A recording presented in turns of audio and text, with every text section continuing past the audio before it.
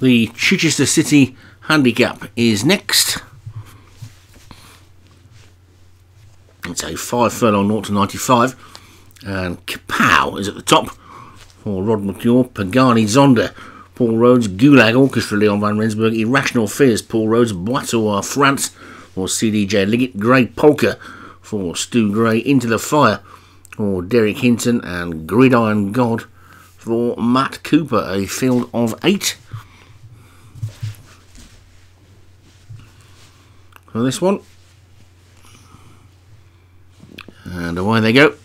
Boiteau, France, and Grey Polka quickly out, but they're sorting themselves out now, and it's going to be Irrational Fears and Gulag Orchestra that are going to go on. I think Grey Polka is also up there, the grey owned by Stu Gray. That's maybe why it's called Grey Polka, I don't know.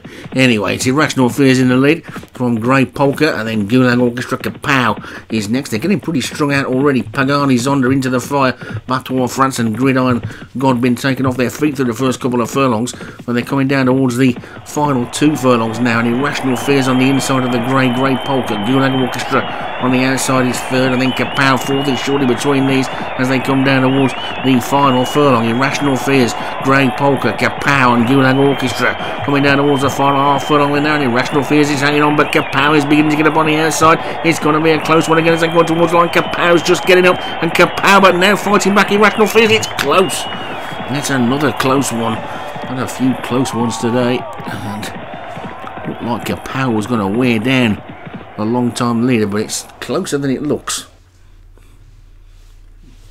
Kapow's at least got a share of it.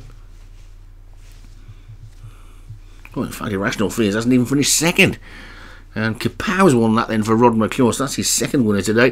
Gulag Orchestra for Leon van Rensburg second, Irrational Fears, Paul Rhodes third, Grey Polka, Stu Ray fourth, and Pagani Zonda for Paul Rhodes was fifth.